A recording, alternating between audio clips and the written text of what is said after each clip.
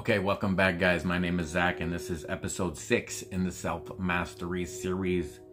More good news, guys. I am just plugging away, figuring it out, eating right, working out. I'm not weighing myself, and that may or may not be a good thing. We'll let that play out as time goes by, but I think in the long run, it's going to be better that I'm not weighing myself every day and obsessing about that weight. I need to obsess about, if you need to obsess about anything, just doing the right thing, knowing that I ate right, knowing that I worked out, knowing that I'm trying my best, drinking my water, staying away from junk food, alcohol, drugs, cigarettes, all the bad things that are in my past. Give yourself credit for those things and don't worry about that scale so much. But just a quick video, guys. I wanted to say, if you watched my video yesterday, I said I was going to play the little trick on my psyche today and try to eat just a little 1.5 ounce bag of almonds from work, because I knew they were available at work. So I got to work, I had my black tea, I did most of my morning rounds of work and my little routine, and it got to be like somewhere around 10 o'clock. I was like, well, I had a minute, I'm gonna cut in through the lunchroom and get it, buy the little bag of almonds for $1.50 or whatever it was, and put it in my pocket. And I was like, okay, this is going good. It's right here. I could have it if I want, but I don't really feel hungry right now. So it sat in my pocket for like an hour. I threw it in my office, near my desk, and where I enter some data and stuff.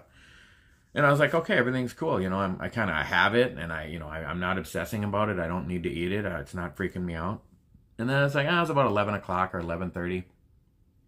Might have been about 11:30. I was like, let me just sit down for a minute and eat some of these almonds. So I was eating it, and I was like, well, let me just eat half the bag, because I've never left food over, and it's something I want to learn how to do. So I ate like half the bag and I put it in my pocket.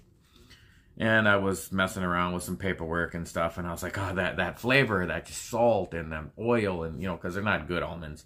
You want raw almonds, not baked with the, they're going to have vegetable oil on them and stuff. You just want like organic raw almonds would be the best, but obviously those were not available in a tiny little open market at my work. But anyway, not a terrible snack. So I ate about half the almonds, messed around for like 5-10 minutes. It's like, oh, I want the other half, So I kind of felt it. I felt the desire to eat because I ate. I had less of a desire to eat before I even ate one of them. But after I ate, 3/4 of an ounce of them, then I wanted the rest of them. So I ate the rest of them. And I was like, okay, no big deal. I was feeling hungry, and so I filled up a bottle of water, my 20-ounce bottle of water, and I sat down. So I had 1.5 ounces of almonds and a bottle of water, and I felt like, okay, I'm not hungry anymore. I wasn't full, but I wasn't hungry.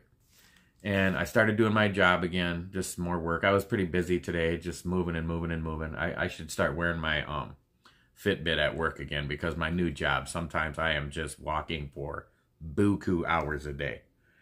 Anyway, within about a half hour, I just really wanted to eat. And let me cut into the story right now, because I'm going to tell you the rest of the stuff I ate at work. I'm doing good so far today. But anyway, it made me think maybe there's something going on with my insulin and my blood sugar and whatever is affecting my hormones when I eat a small amount. Because it doesn't seem to matter what I eat. It makes me want to eat more. So I'm curious, because I don't have any blood. I only do that A1C test, like I said, once every 6 to 12 months, maybe even once every 18 months, because I know when I'm doing good. It's if I'm gaining weight, I'm doing bad. If I'm losing weight, I'm doing good. As far as dietarily, controlling diabetes. I'm not freaking out about my weight, but hey, it's directly related to diabetes. Every 10 pounds I gain, my A1C is going up, 0.2 or whatever, 0.1, whatever. Every 10 pounds I lose, it's going down. So it's directly related to my health. So my weight is important to me in that I want to be healthy and live long, and, not just live long, but be healthy as I live long. So what I'm curious to do, and I'm not going to do it this week, because I'm going to stick to this eat really light at work, and then eat a decent meal at night and call it for all this week. Because then I'm going to be in the Philippines for a couple weeks. I'm sure I'll lose weight during that 2 weeks. Going to be, just touristy stuff, and I'm not going to be having snacks and junk food around either, in a hotel and resorts and stuff. And plus I'm going to be with the person that eats, a 10% of the amount of food that I eat on a regular basis. So after about a half hour, I didn't really time it, because I wasn't thinking about, my meal timing or anything, but it was pretty quickly after I ate the almonds, I really wanted to eat more. And it was it was like, I'm going to use the word overwhelming again. I may have been able to use some more discipline, but it was just like, it's not a big deal. I'll go find something. Because when I went and bought the almonds, I saw the guy in there stocking up the food in the open market. And I saw there was chef salads and there was like omelets with like just meat and cheese and eggs. So over the course, I had a chef salad.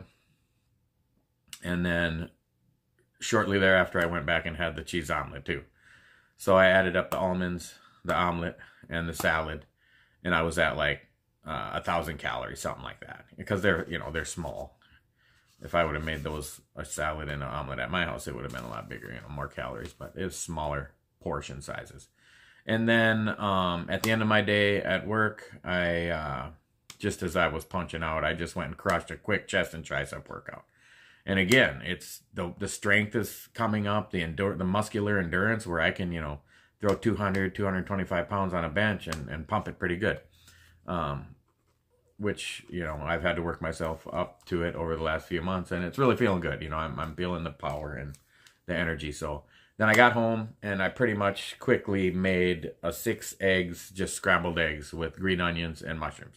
So I added that all up, and this is another point I want to bring up about MyFitnessPal.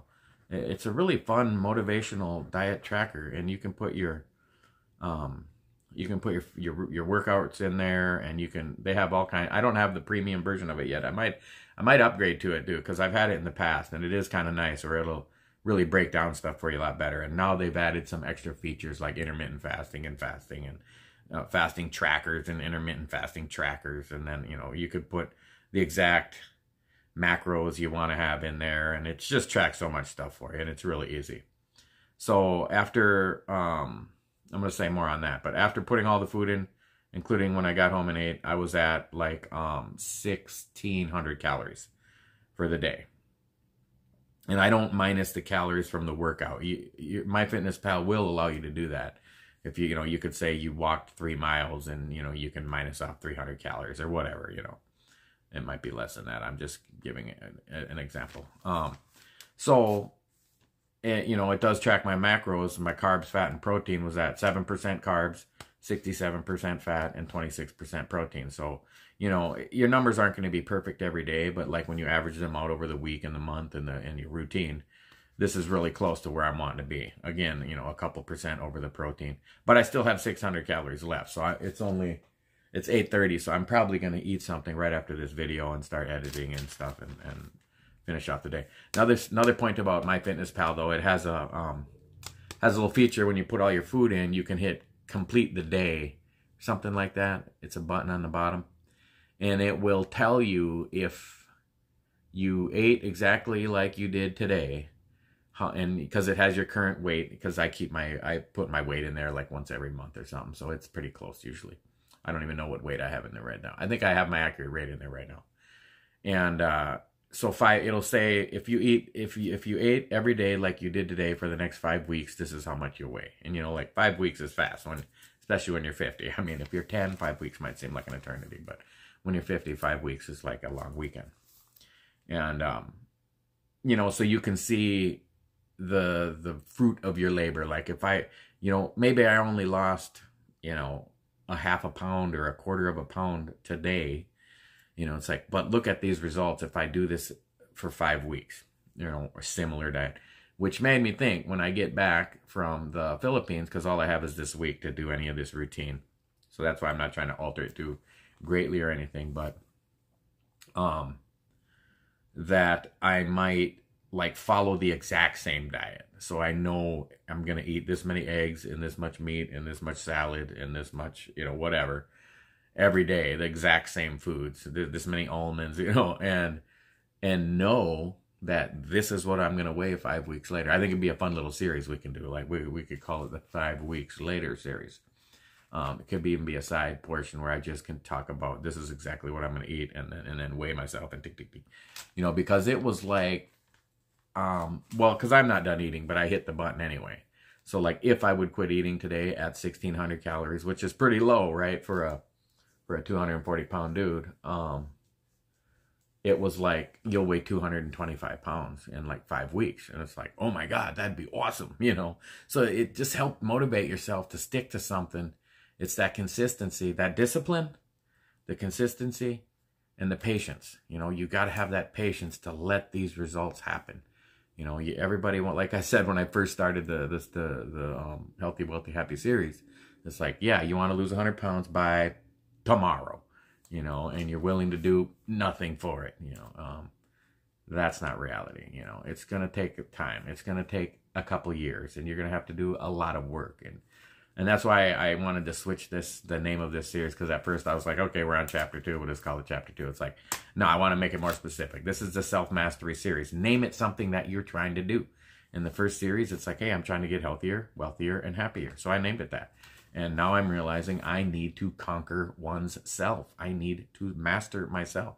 Name it self-mastery. So you're saying it every day, so that I'm saying what I'm attempting to do every day that I make my video. And I think I'm feeling very motivated to at least make a short video every day. Even if I just go live for 5 minutes and say, this is what I ate, this is what workout I did, I'm out. And having said that, we just crossed the 10-minute mark, and I just want to keep this video short for today, guys, and let you know that we are plugging away, we're doing good, we're eating right, we're working out, and we're drinking our water, and it's all going to happen. Jump on board with Jesus. He loves you, I love you, and we'll see you guys in the next episode.